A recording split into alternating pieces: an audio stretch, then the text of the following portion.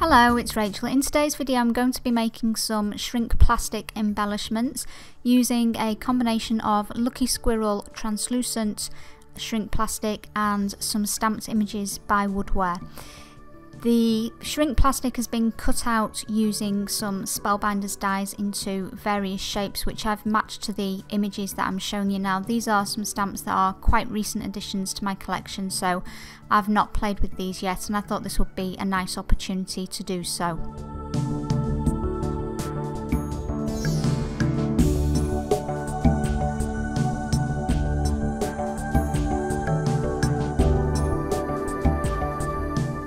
For the stamping on all of these embellishments, I've chosen to use Archival ink in Jet Black. This is because it is a permanent and waterproof ink, and I know that it is going to be easy to apply to the slick surface of the shrink plastic.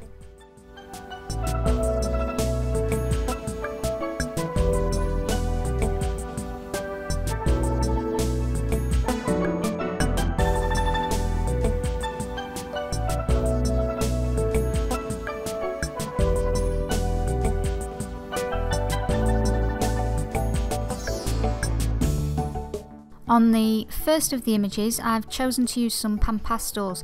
Now, I have previously used chalks to colour shrink plastic, but I hadn't experimented before with pastels.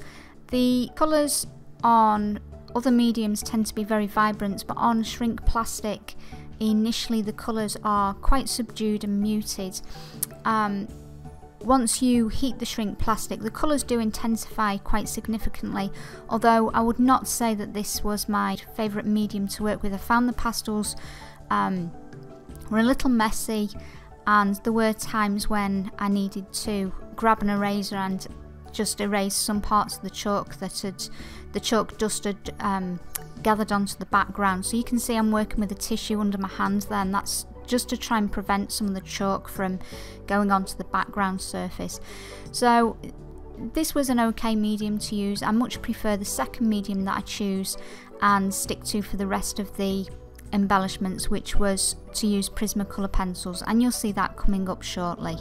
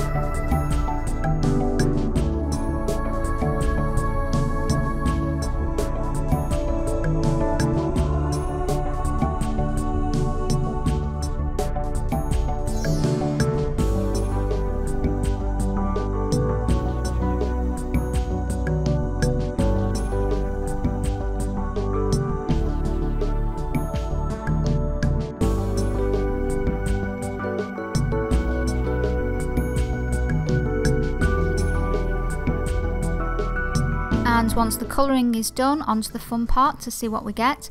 I've chosen to use a Ranger heat tool for this rather than one of the nozzle type heat tools, because it has a reduced airflow, so it's not as intense and it's less likely that your shrink plastic is going to blow away whilst you're trying to heat it.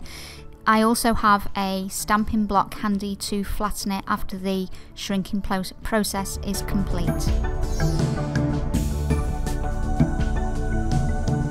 So as indicated earlier in the video, I'm using Prima Coloured Pencils for the remaining pieces, and I'm much happier with the results of these. They're less messy to work with. You can colour in more intricate details with colour pencils as well, and the colours tend to be more predictable and more vibrant, I think. So this would be my choice of medium really for shrink plastic, but I did want to experiment with the pastels just to see how they reacted, and hopefully that's a learning process that is useful to other people too.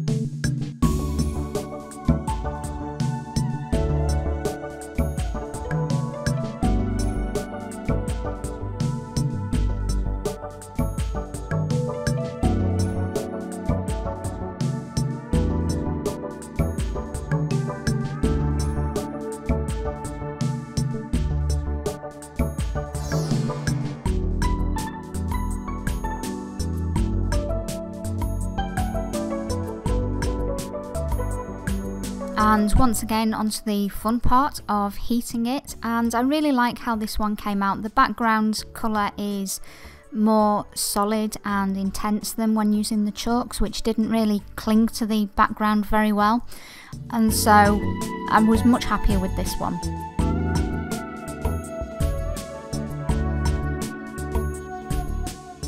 For the next two pieces, again I'm sticking with the Prima colour pencils, but each of these ones have a plain background, so I didn't add any colour at all to the background, and I think this is my favourite look with shrink plastic.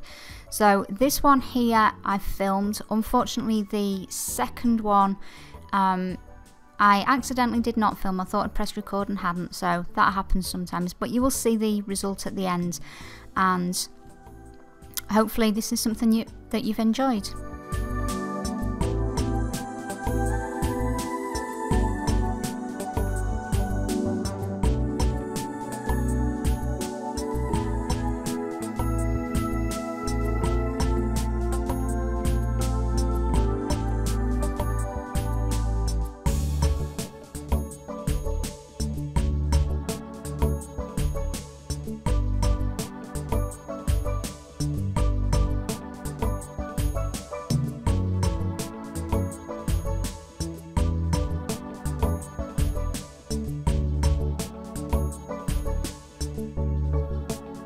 And here are the finished embellishments.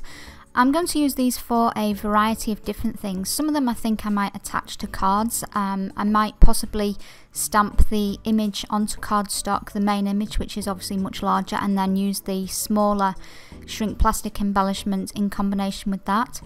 In the past I've made them into pins, I've punched holes in them and made them into pendants, things like that.